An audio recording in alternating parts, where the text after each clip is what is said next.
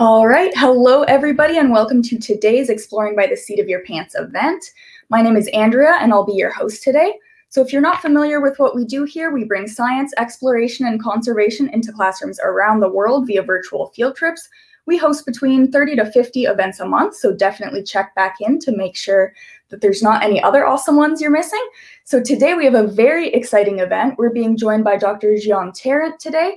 She's also known as the Frog Lady. She's joining us from South Africa, where she manages the Endangered Wildlife Trust's Threatened Amphibians program.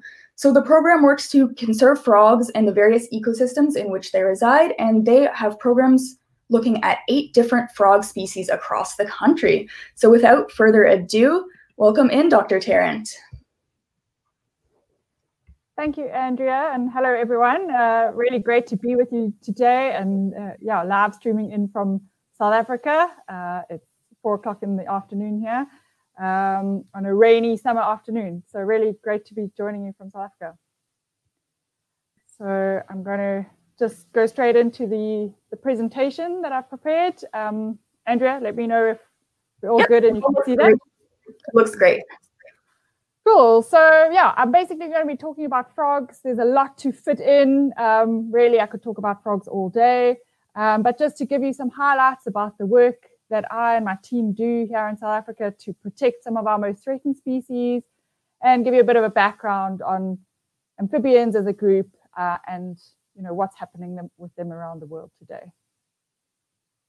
Yep, so that's me. Andrea's given me a little introduction. I just wanted to give a shout out here to the Whitley Fund for Nature, who actually put me in touch with Joe and on the Seat of Your Pants presentations. So really great to learn about this online learning program and be part of it today. So I work for an organization in South Africa called the Endangered Wildlife Trust. We've been around for about 45 years, and we work to conserve threatened species and habitats in Southern Africa and Africa as a whole. We work on everything from cheetah. So our logo is the cheetah paw print.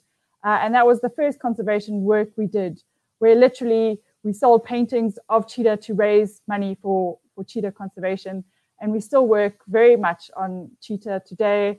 And we've really expanded their range after they've been eliminated out of large parts of their natural range. And we're working to build that back. We work also on rhino, cranes, some of your very charismatic larger species that everyone knows a bit more about.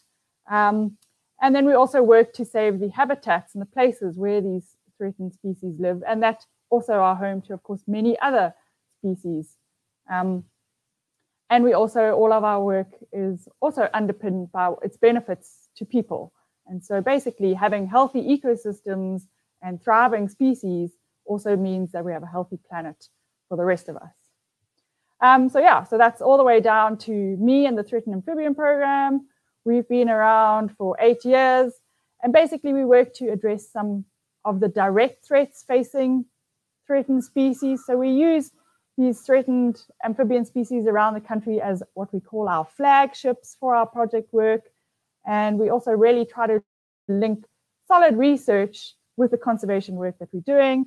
And then, like today in this presentation, a large part of our work is around raising awareness and doing environmental education on how important these little animals are and what they represent in terms of freshwater health. So I'm really privileged to work with a large team. They're scattered around South Africa. There are, I think, 9 of us, and we also work with several students and universities around the country. A really diverse group of people doing everything from social engagement through to research and everything in between. So for those of you who don't know, South Africa is on the tip of Africa. We are a country, not just a region. And in terms of a threatened amphibian program work, as Andrea mentioned, we're looking at least 8 threatened species around the country. Everything from the endangered Pickersgill's reed frog on the east coast.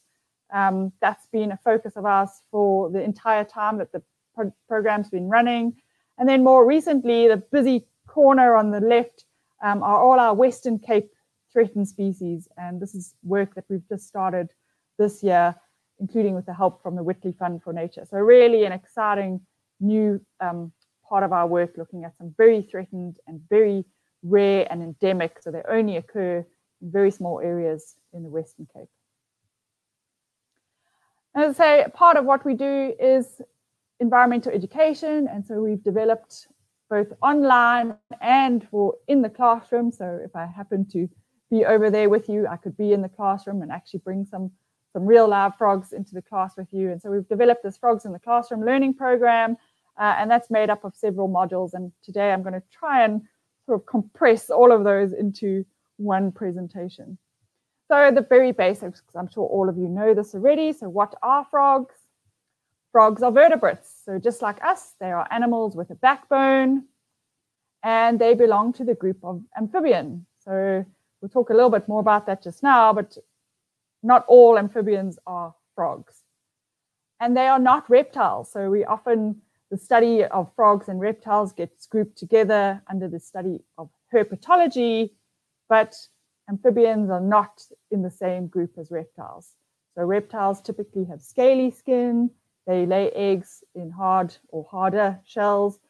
Frogs lay their eggs in jelly-like, in a jelly-like mass, and have a semi-permeable skin. So biologically, they are a completely separate group to the reptiles. Again, I'm sure you're all familiar with the amphibian life cycle, and this is the typical life cycle where development happens within the water and adults are able to live on both the land and the water. But really what's important here is that this is what amphibians are. The name amphibian comes from the meaning, the Greek words amphi meaning both and bios meaning life. So amphibians have really mastered being able to use both the water and the land, so the aquatic and the terrestrial ecosystems during their life cycle. And really what's key to all of this is fresh water in order for amphibians to complete their development. Typically, adult frogs will come together and lay eggs. The female will lay the eggs, and these are externally fertilized by the male. And then development of the tadpoles that hatch out of the eggs after about a week can take anything between about 8 weeks to up to 2 years, depending on the species and depending on whereabouts you are. So in colder areas, that development will take longer. So as I mentioned, not all frogs are, or not all amphibians are just frogs, but they do comprise the largest group of amphibians. So these are the tailless amphibians. We have, as of today, over 7,200 species of them. They have managed to successfully colonize every part of the world except Antarctica, where it's too cold for them, and some of the isolated islands like the Galapagos Islands. So frogs need fresh water, but they cannot actually survive in the marine ecosystem. It's too salty for them. So they aren't able, unlike reptiles or birds, to make their way over large distances of sea and colonize new islands. So here in South Africa, we have about 135 species of frog. The next group of amphibian is the salamanders. We don't have any of those in South Africa, unfortunately, and I'm yet to see one in real life. So if I ever make it over to the States or spend more time in Europe, these are definitely on my LIFA list. And there's nearly 760 species of salamanders, and these are the tailed amphibians. So they look like lizards, but just like frogs, they have that life cycle and they are amphibious. And then there's this earthworm-looking group called caecilians, but they too have a vertebra, a backbone, and these are found in South America, Africa, and Asia. And we know of around 214 species of these. So they're not a very well-known group. They spend most of their time underground, as is suggested by their body shape and the way they look.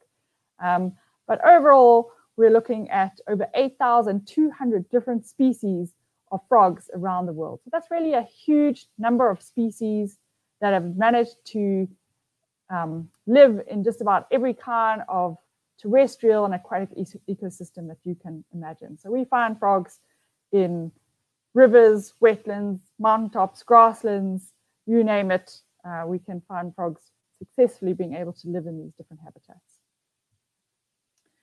So where do we find amphibians? So really frogs and amphibians as a whole like diverse habitats. They like it where it's warm and they like it where it's moist. So you can see there in South America, the rainforests, this is where we're finding our biggest diversity and number of species. As I mentioned, here in South Africa, we're looking at about 135 species, which is not bad given that we're quite an arid or dry country. And yourselves in the States, you're looking at about 90 species of frog, but overall, you have over 230 species of amphibian because you have 190 salamanders. So as I say, that's very exciting and something we don't have here in Africa. And you also have the wood frog, which is an amazing species. For those of you who've heard of it, it's able to actually it does completely freeze over winter and is able to survive freezing winters in Canada and Alaska. It actually has a type of antifreeze in its blood that it's able to then essentially thaw out in the spring again. So you've got some interesting stuff going on there. So one of the questions I always get asked is, what's the difference between frogs and toads? Toads are basically one of the families of frogs. So around the world, we've got about 54 families of frogs or groupings. And so the toads, or the Bufonidae, are one of those families. They are typically a little bit different looking. So they've got that glandular skin, or some people like to call it warty skin. And no, frogs and toads cannot give you warts, but toads have this bumpy skin, and that's because these glands actually produce a toxin to help protect them from being eaten. So if you were to pick up a toad, you might feel a stickiness on your fingers. They start to exude a white creamy substance. For you, that's not really going to do anything. It might taste a bit bitter, but if small dogs and cats try to eat toads, they often froth at the mouth, and it is quite toxic to other animals. So that's one of the defense mechanisms that toads have developed. They are also a very terrestrial group of frogs. So they spend most of their time on land. They actually have shorter legs because of this. And they come to water to breed. And female toads will lay egg strings. And a single female can actually lay up to 20,000 eggs in one clutch. The typical frogs, on the other hand, have a smoother skin, longer limbs, and are generally more associated with the aquatic environment. But again, with 8,000 odd species, you can imagine that there's a lot of variation on this. And we get frogs that are literally the size of your thumbnail all the way through to the bullfrogs, which I'll talk about as well. So as I mentioned, we have 12 families of frog here in South Africa. You can just see from that snapshot that we're looking at a really diverse group, different body shapes and sizes. And these represent the habitats that they're adapted to. So on the top there, that fat little rain frog. These guys are really cool. They spend most of their time in burrows underground. When they come out and feel threatened, they blow up into this little balloon. And they actually never are found freely swimming around water. They actually complete their entire life cycle, and they're breeding underground, and their tadpoles actually develop underground as well. So they don't need lots of webbing or long legs to get around on land and water. They're perfectly adapted to their underground habitat. We've got the tree frogs with their big red eyes, so similar to what you often see with the Costa Rican tree frogs, adapted to an arboreal life in the trees. So you can see a really diverse range of families of frogs inhabiting these different habitats. A few fun frog facts for you. Say that quickly. A group of frogs is called an army. Frogs can actually live for a surprisingly long time. So the average lifespan is 4 to 15 years old. And some in captivity, for example, our African clawed frogs, can live up to 40 years in captivity. So basically, when things aren't eating them, they can live for a long time. But frogs, one of their main roles in the ecosystem is to be eaten. So in the wild, we wouldn't find frogs surviving for as long as 40 years. Frogs are supremely adapted for their diet, which is largely comprised of insects. And for this, they have this really long, sticky tongue that they basically shoot out to catch insects. And if you were a frog, your tongue would reach down to your waist. And frogs have around 206 bones in their body. So amphibians as a group have really been around for a very, very long time. And this is what's made them so successful. Their common ancestor literally crawled out onto land around 350 million years ago. And they are still representing this pattern through their life cycles today. So that use of the land and the water. And if I compare that to ourselves, Homo sapiens, we've only been around for 200,000 years. So amphibians as a group have been around a long time. They're very successful. And as I say, they've managed to inhabit just about every niche across the planet. They have really developed a supreme way of locomotion. As I say, there's a lot of variety and diversity in terms of body shape and what different frogs are adapted to. But typically we think of frogs, we think of these long limbs that have enabled them to be supreme jumpers. And this helps them in several ways, getting away from predators and then moving where they need to move. So frogs in general need to move really long distances between their breeding sites. So when they come to the breeding sites in summer, when it becomes rainy here in South Africa, many of these species have to travel far distances. So these long limbs really help them with that. And again, just to point out a South African record holder, this is a grass frog from South Africa. You can see they're really powerful, strong back legs. This species, the sharp-nosed grass frog, holds the world record for long jump. And this little frog is only about 5 centimeters, about an inch and a half, but it can jump around 10 meters. So if you were a frog, basically you could leap in one shot over a football field. So really impressive.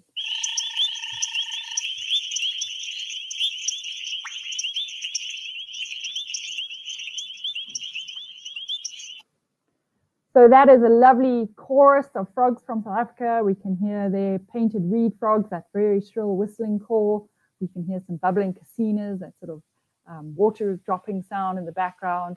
And really one of the best ways for us to identify frogs is through their call. Each species has its own unique call, and it's only the males that call. Females are generally quite quiet. And the call is called the advertisement call. And essentially it's males advertising to females to come to the breeding site. And males have what we call a gula sac on their throat, and they blow this up to make this sound. So even a small frog like the painted reed frog you can see here in the middle of the screen makes a huge noise that can be heard for miles around. The guttural toad on the right, we can tell that he's a male because he has this lovely yellow throat, whereas females would have a white throat. So frogs really have mastered the acoustic space. They've mastered communicating, and they were some of the first vertebrates to do this. We use this in terms of our research and monitoring of frogs. And through our program, we monitor several of the species that we look at through recording their sounds. And we have deployed what we call song meters, these recording devices across various sites. And we now have over 2,000 hours of frog calls to analyze. Just some more fun frog facts. The biggest frog in the world is this, the Goliath frog. It's an endangered species. It's endangered because it's, as you can imagine, quite popular to be eaten. So these are really huge frogs, getting up to 3 kilograms. Very substantial frogs that live in these big rivers. The males actually can move rocks around to make nests where the females then lay tadpoles, and the tadpoles can develop in a quieter part of the river. So a really fascinating species, really big. In South Africa, our biggest frog is the giant bullfrog. So I know in America you also have bullfrogs.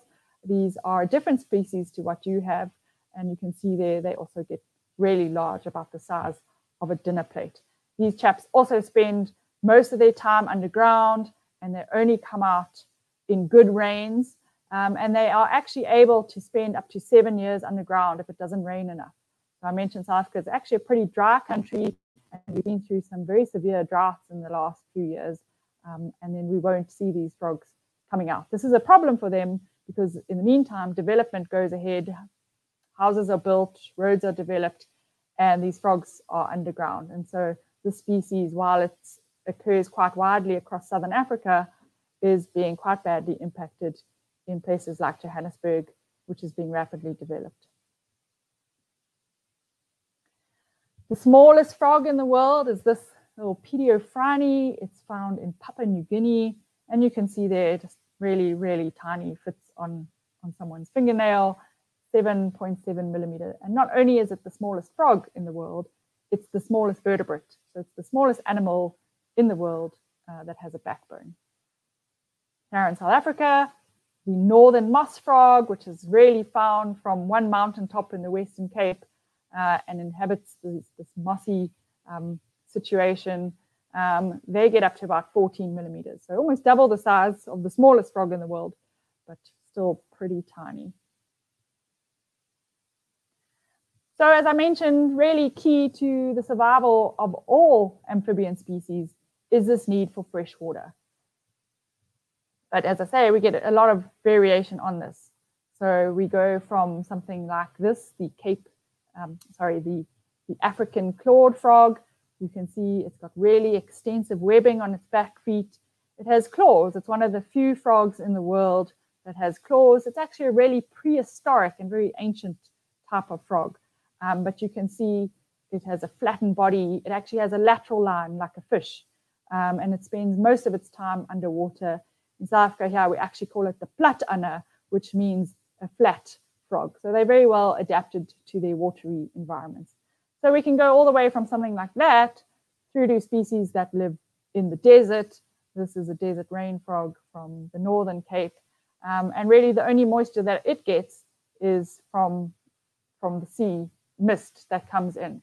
So it's one of the rain frogs, as I mentioned. They spend most of their time underground so that they don't dry out. And they live in these network of burrows underground. So the process whereby an egg develops into a full adult frog is called metamorphosis. There's actually several stages of development. And as I mentioned, this can take anything from between a few weeks up to 2 years, depending on where and what species we're looking at. This is an incredible transformation from an algae-eating vegetarian tadpole that doesn't have a skeleton all the way through to this carnivorous land-dwelling animal that can hop around on land. So it's really, frogs or amphibians are the only creatures that go through such a transformation outside of internal development in terms of vertebrates. So we obviously see this kind of metamorphosis in invertebrates, in our insects like butterflies that go through development with having larvae and pupa and then developing from caterpillars into butterflies. But frogs have this external development, and they're the only vertebrates that do this. So as with all things froggy, we get a lot of variety and diversity in terms of eggs. And so some species will lay their eggs up attached to twigs or leaves. Some frogs lay their eggs floating on the water. Some, like the foam nest frog on the top right there, lay their eggs into a frothy mass that the males kick their legs together to make these foam nests. Some frogs lay their eggs in leaves, and they actually develop up to tadpole stage in these little leaf nests. And as I've mentioned, the toads have these strings of eggs. So really a lot of variety in terms of eggs. That's just a small example of some of that variety. I keep mentioning the rain frogs. They are pretty cool. So here you can see this intricate network of burrows. They lay their eggs underground. These then develop into tadpoles in this frothy situation in these burrows. and then they develop completely underground into small little rain frogs. So they really are quite well adapted to that underground lifestyle. Tadpoles, we're also actually able to identify frogs from their tadpoles. And again, a lot of variety here. So tadpoles are again adapted to their type of environment. Some live on the bottom of like the floor of the pond or river, wherever they are. Some actually float. So this is a plucked tadpole on the left. It's got antenna. It looks a bit like a catfish. Others, like the ghost frog tadpoles on the right, they've got these really large square heads, and they actually graze algae off the rocks.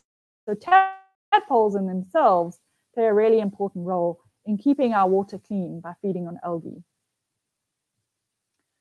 So amphibians as a group are really, really important in terms of the position that they hold in the food chain. Basically, they're right in the middle of any given food chain in most terrestrial ecosystems. So they're there, as I mentioned, to be eaten. So this is why we generally find, or should find, a lot of frogs in any given ecosystem. And then they themselves eat mostly insects. I think there's one frog in the world that apparently eats fruit, but most of the time frogs are there to eat insects. So they play a very pivotal role in the food chain. And if we didn't have frogs eating insects and we didn't have things to eat frogs, by knocking out this link in the food chain, the consequences are going to be pretty serious. I also get asked often, are frogs poisonous? So poisonous means if we eat a frog, will it poison us? And in South Africa, generally no. I've mentioned the toads and their glandular skin. We have many species that are very brightly colored, and this in nature is normally a warning of toxicity. But in South Africa's case, this is really just a biomimicry trick.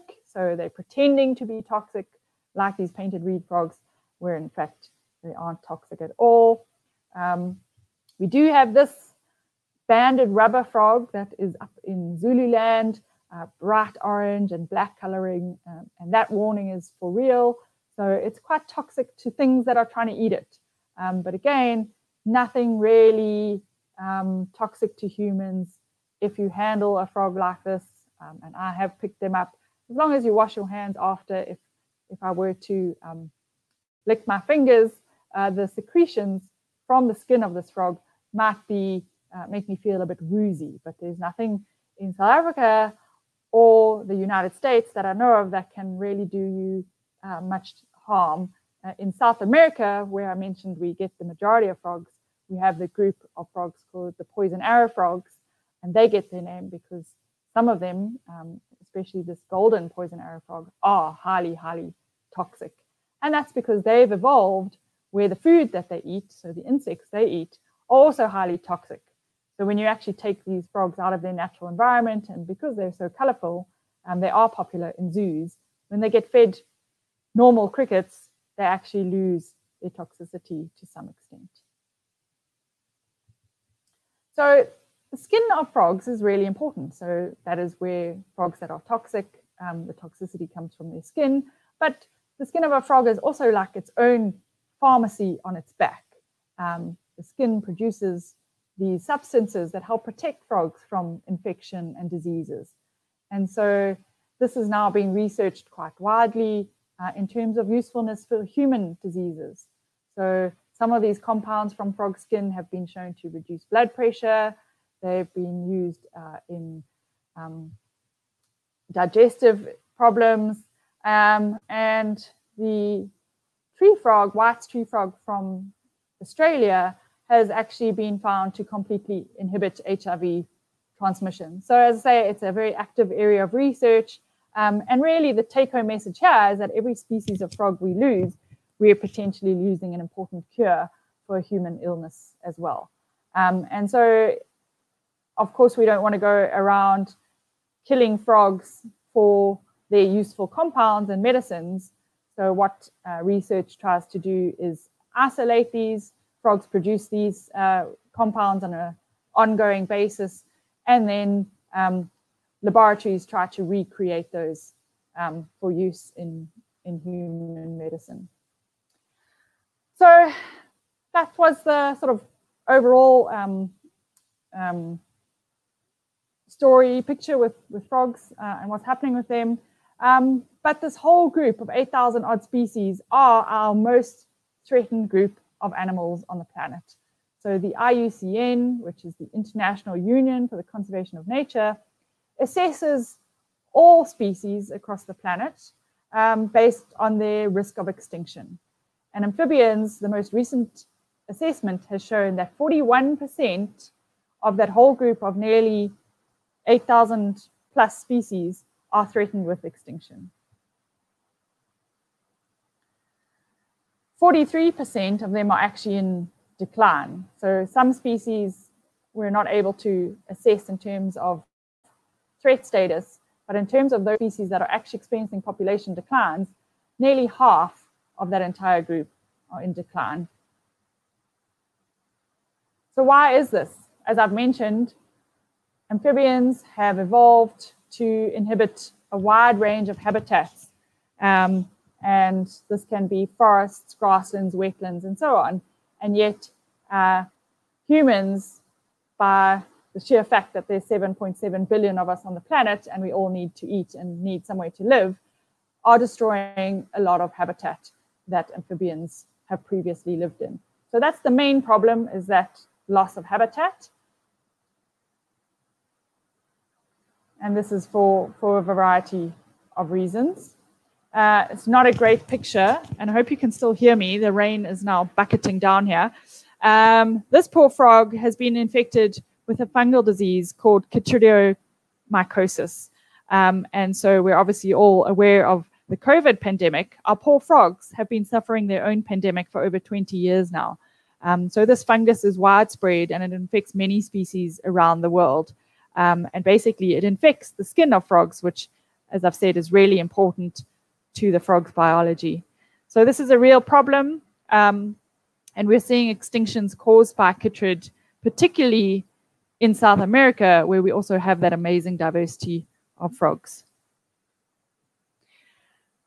Climate change is also an issue facing frogs. So because amphibians are so reliant on the seasons and on rain and on temperature, they are also being directly impacted where the climate is changing. And so, for example, some frogs are specially adapted to a certain altitude on a mountain because at that altitude, for example, you might have a mist belt, and frogs then live in that mist belt. With global temperatures rising, that mist either moves up or completely disappears on a more permanent basis. And frogs are not able to adapt that quickly. So climate change is also an issue facing frogs. And then the trade in frogs, so both for the food trade and the pet trade, also directly impacts on wild populations of frogs. So unfortunately, our frogs are disappearing around the planet for this wide range of reasons. And those reasons often work together to make the problem even bigger. And really, this should be very, very worrying to all of us, because at the end of the day, we all need fresh water and healthy environments to live in.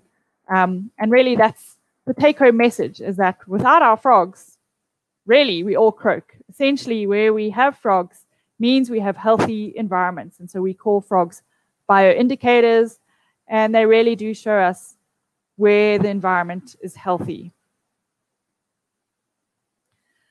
So it's a big problem, and I think things like climate change and the loss of biodiversity can be very scary, and we as individual people feel, what can we do?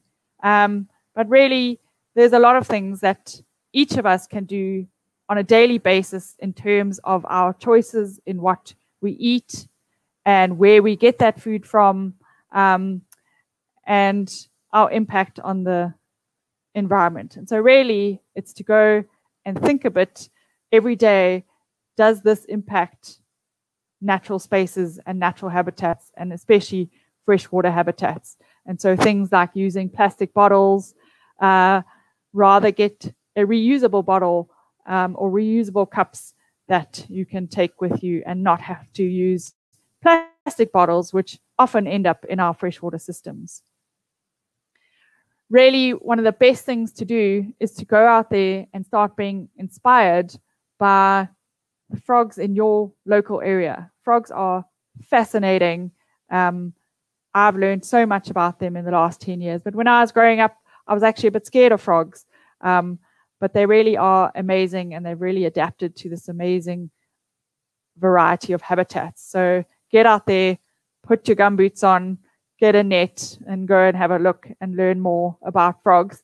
There is something called Frog Watch USA, and that's an awesome citizen science program that anyone can get involved in to help document frogs around the country. So check that out. And yeah, as I say, head out there, grab a torch, grab some gumboots, and go and see what you can find. I think you'll be surprised how amazing and interesting these creatures really are. So thank you very much for listening. I hope that I didn't rush through too much and it wasn't too much to take in, and that you've learned something and had some inspiration to go out and learn a bit more about your own frogs. And I also hope that you heard that, as I said, it's become very rainy, so perfect frog weather here in South Africa. Thank you, and I would welcome any questions that anyone might have. All right, thank you so much for that amazing presentation. I know I learned quite a bit myself, and we can also hear you quite well still, just so you know. So I will bring in a few of our classrooms for questions, and then I'll also take some of the questions from YouTube. So does Ms. Jenko's class have any questions?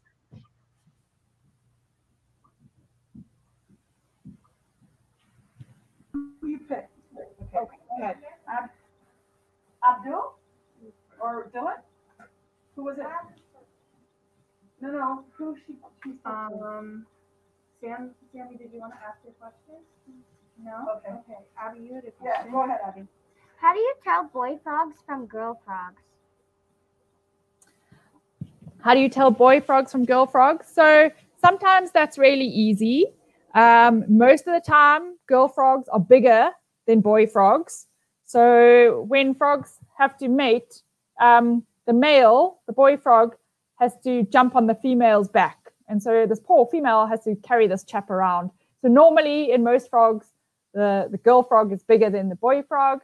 And then, as I said, boy frogs are the one that call. So they have that sack that they blow up. And sometimes that is different colors. So if you see a frog and it has a white throat, that's normally a female. And if it has a colorful, sometimes yellow, sometimes black throat, then that is a boy frog. All right, super awesome question. So let's bring Mrs. Penfold's class in. Do you guys have a question you'd like to ask? We do. All right, awesome. Let's hear it. What is the highest a frog's ever jumped? The highest? So some frogs can jump pretty high. I would say probably not more. You guys work in the inches feet system, right? So I'll have to think about that. Maybe like a foot high, but frogs are really good at jumping far. So they jump long. And as I say, our little record holder there, the grass frogs from South Africa, can jump 10 meters. And I think that would be about 12 foot. So they do leapfrog over distance rather than height. All right, interesting. So Akash is joining from India and has the question, did frogs have any influence over any religions or in literature? Hi, Akash. That's a great question. So yeah, I mean, frogs have been really interwoven into our cultural beliefs and myths and this kind of thing, well, for as long as people have been around. And so in different parts of the world, frogs are seen differently. So for example, in Egypt, frogs were seen as a symbol of fertility. And in other places, you know, they're seen as a blessing because they're often seen with rain. Here in South Africa, a lot of people are really scared of frogs, and there's some genuine fears around frogs because they're associated with witchcraft, which, if we think back to the Middle Ages in Europe, was also the case. And so it's, frogs being cooked up by the witches and that kind of thing. And so here in South Africa, we've got some real myths that put frogs in a negative light, and that's also part of what we work to understand. And so some of those myths are that frogs shoot lightning out of their mouths, and that probably has a reasonable explanation in that frogs come out in rainy and stormy weather, and also because frogs have those really long tongues. So in pretty much all cases where there is a cultural belief or myth associated with frogs, we can put that down to a kind of reasonable explanation. But yeah, certainly it's great to see how frogs have been incorporated into culture over many thousands of years. All right, interesting. So Tavin is joining from North Carolina and has the question, what is the craziest frog you've ever seen in the wild? Hi, Tavin. So when I started working on frogs, I used to go up into Lesotho and the Drakensberg Mountains. And there we have this huge river frog.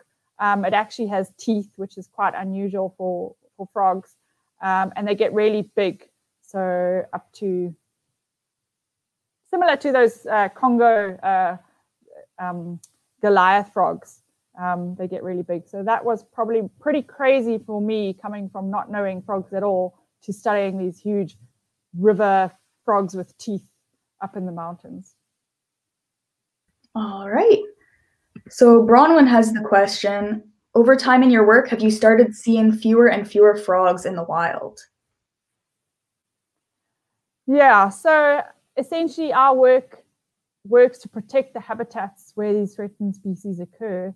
And as a general pattern, yes, a lot of these habitats are being destroyed. And so it's quite difficult to go out and count frogs at any site.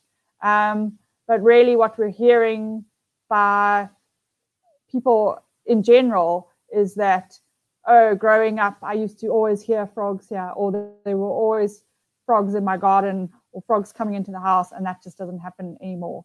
And then in terms of my work focused on threatened species, what we really work to do is to survey and understand more about the distribution of some of these very rare and threatened species. And we've been lucky so far, in fact, that when we start looking for more populations of threatened frogs, we do find them. But at the same time, so if I give an example of the Pickersgill's reed frog, when I started working on that species, it was known from a handful of sites. All of the historical sites, all of the records from the early 1980s until 2008 no longer existed. So that's probably quite a good example of these habitats being lost, and mostly for agricultural and urban purposes. All right, sounds like we should all definitely be doing our part to protect frogs. Let's bring Miss Jenko's class back in. You guys have another question you'd like to ask? Why are ghost frogs called ghost frogs? Why are ghost frogs called ghost frogs? Yes. Yeah, so ghost frogs are a really, really awesome group of frogs that we have here in South Africa. They live in rivers, typically also in mountain habitats, and pretty much you get one species per mountain or per mountain range. And the species that we work on is called the Table Mountain ghost frog. It's critically endangered. It's only known from Table Mountain in Cape Town. And so they're quite secretive. They're very hard to find. But that species was first described from a ravine called Skeleton Gorge. And so because they came from Skeleton Gorge, they called them ghost frogs. And so that's the original link there. All right, interesting. Let's bring Mrs. Penfold. Would you like to ask another question? Yeah. Do frogs have ears? Do frogs have ears? Yeah, that is a great question. And maybe I can find a picture of that, but essentially frogs have eardrums. And so they don't have ears that flap out of their heads like we do, but they have what's called a tympanum.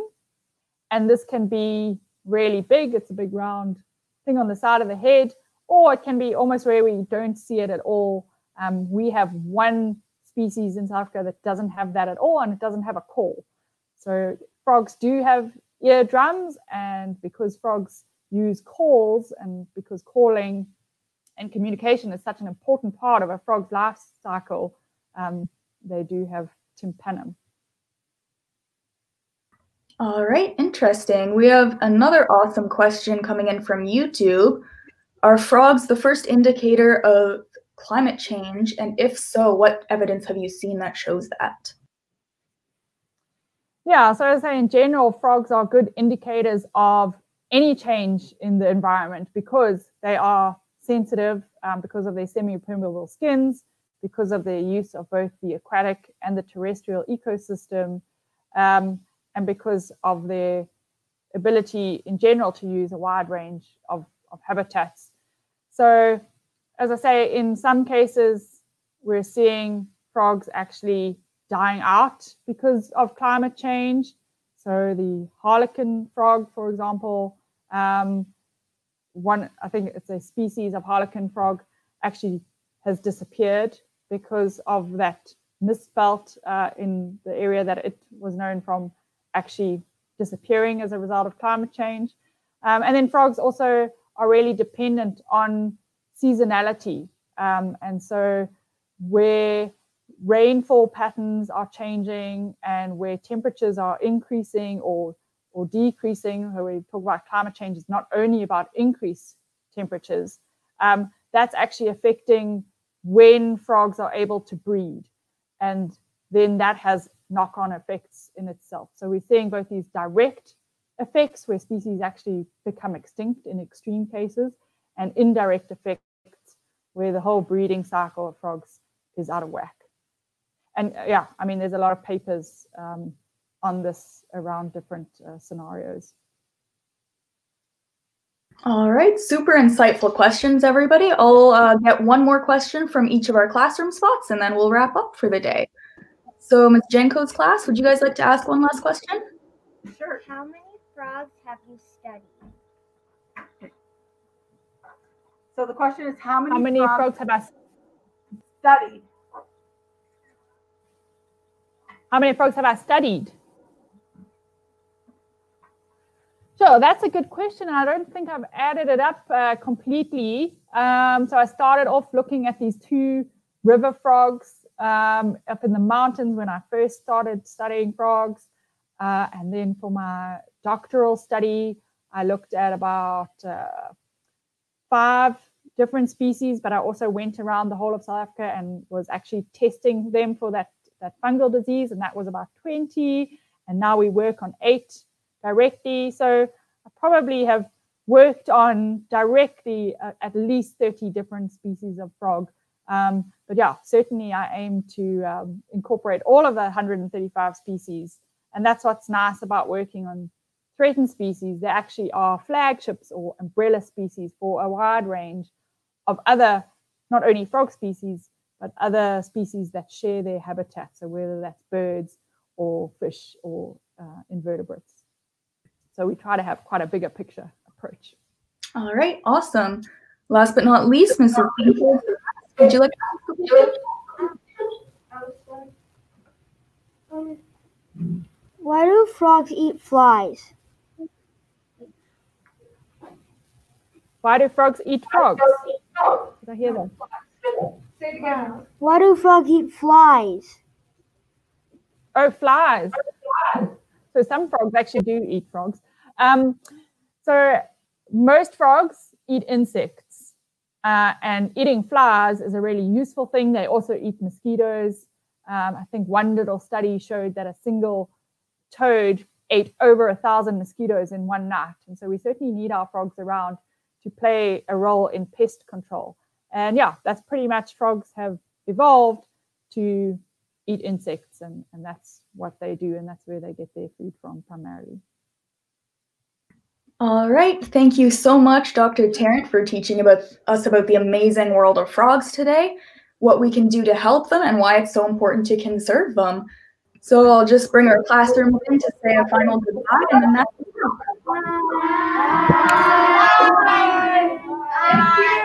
Thanks, guys.